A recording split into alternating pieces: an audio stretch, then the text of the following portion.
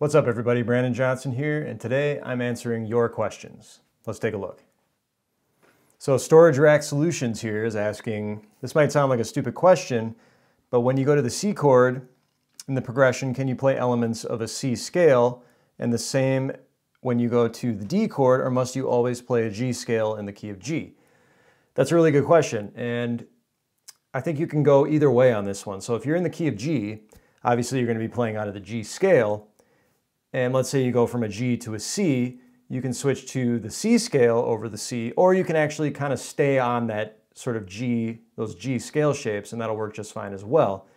Because the C chord shares a lot of tones with the G chord, and same with the D chord, because that's the 1-4-5 chord progression, which is super common in a lot of different styles of music. But because they have so much in common, generally speaking, you can do either one. So you can either stick to your G scale shapes, or you can actually change your scale for whatever chord you're on, more of a modal type approach. If you ever heard of modes, that's kind of more playing with modes, is when you actually change the scale with the chord that you're actually playing.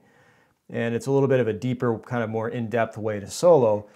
But to answer your question, either one will work as long as you're in the key of G. In other words, if the song or the progression sort of resolves on a G chord, then you can generally kind of stay in that G scale shape if you want to. So hopefully that helps. And Daniel Para here asks, I have a question for you. What strings gauge do you recommend for this style of playing? I would recommend a heavier gauge string. Personally, for me, I think you get the best tone out of kind of a heavier gauge string. Not everybody, that's not going to be comfortable for everybody to play heavy strings like that. So I would say anything between like a 12, maybe you could go as high as 11 if you wanted to. But I think if you're really looking to get that really full, if you're playing a dreadnought and you want to get that really full bluegrass tone, I would recommend heavier gauge strings and also heavier gauge pick as well. And Jerry Thompson asks, what kind, size, and shape of guitar do I look for? Well, it doesn't really matter. I mean, you don't necessarily need one specific style or type of guitar to play bluegrass style or blues music.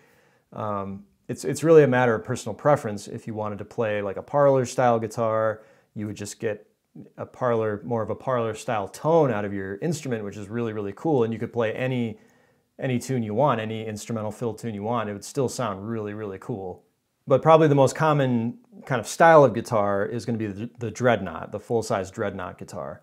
And that's the one you're going to see the most, probably, bluegrass style pickers playing. So, but again, any style and any type of guitar is going to be fine, as long as it's a decent instrument. If it's well built and, if it's a Martin or something a little more high-end, you're going to get better results. It doesn't really matter what style of guitar it is, more the quality of the instrument itself, and that always comes down to how much it costs usually. So, and Jordan asks, how do you practice to a metronome if you don't understand timing?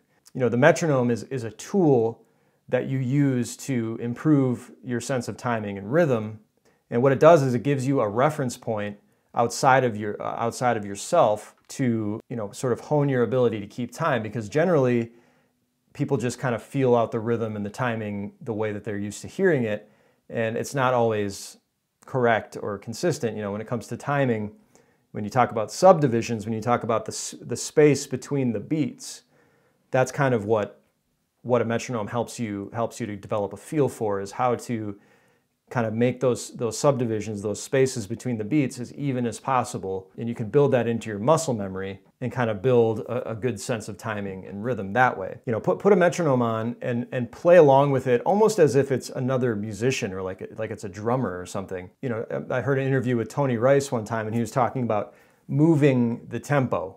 Even though a metronome is a static tempo, you can kind of approach it, or you can kind of adjust your playing to give it a different feel. So you can kind of play more on the front of the beat, or you can play a little bit more on the back of the beat. And that's a good way to, change the feel of your playing and whatever kind of groove you're trying to create, while still maintaining a good consistent tempo. Using a metronome, just putting a metronome on and playing along with it in a musical way is probably the best way to approach using a metronome. And Airstrip Kid here says, this is awesome. I have a question. I pick with the palm of my hand resting on the bridge. Is this correct? And if not, what should I do to be more steady? Well, that's a good question. And what I like to do is I like to play sort of with my wrist floating on the bridge, but I also tend to kind of, when I'm playing, sort of not fully anchor, but just kind of rest my little finger on my right hand, or maybe my ring finger on my right hand, just sort of resting it there. And that allows me to, sometimes I will actually anchor my wrist, but not always. Sometimes my wrist kind of floats. But that will just give you a little bit of control. And again, it's not like totally solidly anchored there, but it just gives you a little bit of stability to kind of, anchor yourself or to give yourself a way to feel more stable with your picking hand. If you look at a guy like Dan Crary, for example, who's very firmly planted, his wrist is very firmly planted on that bridge, and he has great results from that. And then you look at a guy like, Norman Blake or Doc Watson, who's almost floating on the bridge. And really it's about what's most comfortable for you, because whatever the most comfortable way for you to pick is going to give you the best results. So, just experiment with I've experimented with all of those techniques, with the floating, with the anchoring. I experiment with that stuff all the time. You just find what works for you and continue to do that. And if it's not working for you, if you're noticing tension or if you're having some kind of issues with your wrists or muscles or whatever, then try a different technique or try elements of different techniques and kind of create your own technique, because no one anatomically is going to be identical to you. No one's wrists and hands and fingers are going to be the same size as yours. So you really just want to kind of experiment with what feels right for you and just continue to practice. That's really all there is to it. And here, Yairi WY1 says, quick question, should we get the song up to fast speed before moving on to the next measure, or learn the whole of the song at slow speed, not just this song, any bluegrass song? So if you're learning a melody, I think it's important to start slowly, obviously, to get the notes, to get the actual fingerings down. And then if you find that, if you're doing one of the backing tracks at one speed and then you go to the next speed and you find that it's a little too fast, you can continue to learn the song and just kind of come back and do your speed building exercises later. That's totally fine. So you could actually work through an entire lesson just at a slow tempo if you wanted to, just to get the melody and the fingerings down.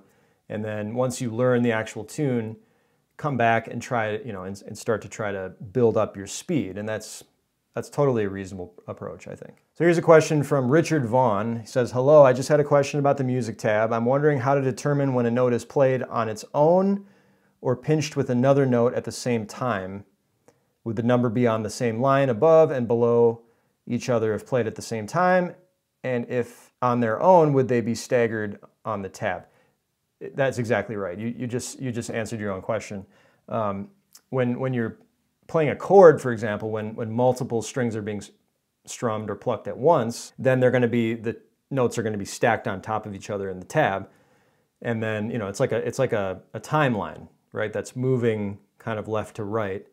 So if they're played individually, if the notes are plucked individually, then they're going to be on different lines, but they're also going to be staggered slightly depending on the note interval. So like a 16th note is going to be closer together than an 8th note and a quarter note and so on. So it's just like sheet music, right? Where, if you're playing a chord, then all of the notes are going to be stacked on top of each other vertically. If you're playing individual notes, they're going to be more spread out horizontally, and there's going to be gaps between each one that indicate the timing of the note, and also the stem notation as well indicates the timing. And Paul Lisney here says, I noticed that the notation is written straight, equal time for each note, but that in reality there's a bounce to it when played. I've seen this in other bluegrass lesson videos. Is all bluegrass played like this? And if so, or if not, how does the note reader know the proper feel? Well, that's a good question, and I've noticed a lot that bluegrass charts are often written in 2/4 time, which is cut time. And I prefer to write my tabs in 4/4 time, which is more of a kind of the classical sort of jazz tradition traditional type of way of writing sheet music. For me, I like 4/4 time because that's how I conceive of the music personally when I'm performing it or practicing it or jamming or whatever, because I tap my foot on the quarter notes. So for me, there's 4 beats to a measure, 1, 2, 3, 4. And a lot of times with the bluegrass stuff, if you're playing really, really fast notes, you're playing 16th notes, 8th notes, and quarter notes. So for me, you know, I like that style of notation better. It works better for me. I think it's more condensed.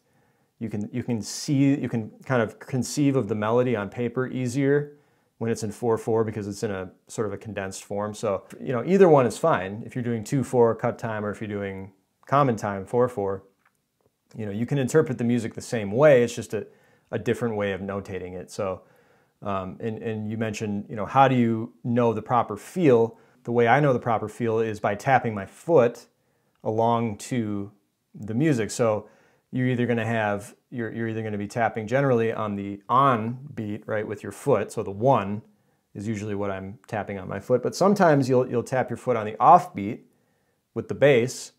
So, you know, really the best way to establish the feel of bluegrass music is to listen to bluegrass music. And Brock Pate here says, which pickups are you running in your acoustics? This one, the Alvarez, has the stock Alvarez pickup in it. It says System 600T MK2. In this, the Madsen here, which has a broken string right now, this has the Stage Pro Anthem pickup. Stage Pro Anthem, True Mic Technology, LR bags. So this one has the LR bags. And Elizabeth says, I've only taken a few lessons and the teacher stressed not wrapping my thumb over the top of the neck. Is that not universal for all styles? No, I don't think it's universal. I don't think anything is universal for all styles.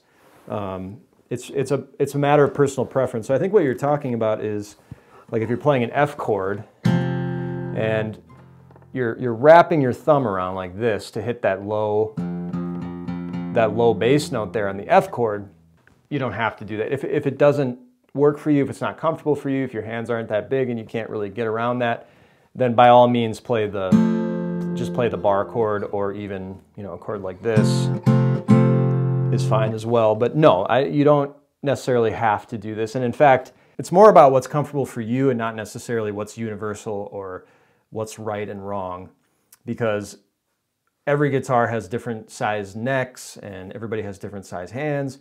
So I think it's totally reasonable to, you know, not wrap your thumb around it too. I think either technique is just fine as long as it's comfortable for you. And Troy says, out of curiosity, do you normally finger pick with 2 fingers? No, sometimes I finger pick with 2 fingers, sometimes I finger pick with 3 fingers, but usually not more than that. 2 fingers or 3 fingers for me. So my index and my thumb, or my index and my thumb and my middle finger, and then occasionally my ring finger, but usually not my little finger. And Eduardo Rodriguez says, what string gauge do you use? I kind of already answered that one. I use HD lights, which are a combination of medium and light, and Elixir makes those, and those are the strings that I use, and I love them. They work for me. So 13s, mediums are usually too heavy for me, and 12s are like too light for me, so I like to be kind of in between with the HD lights.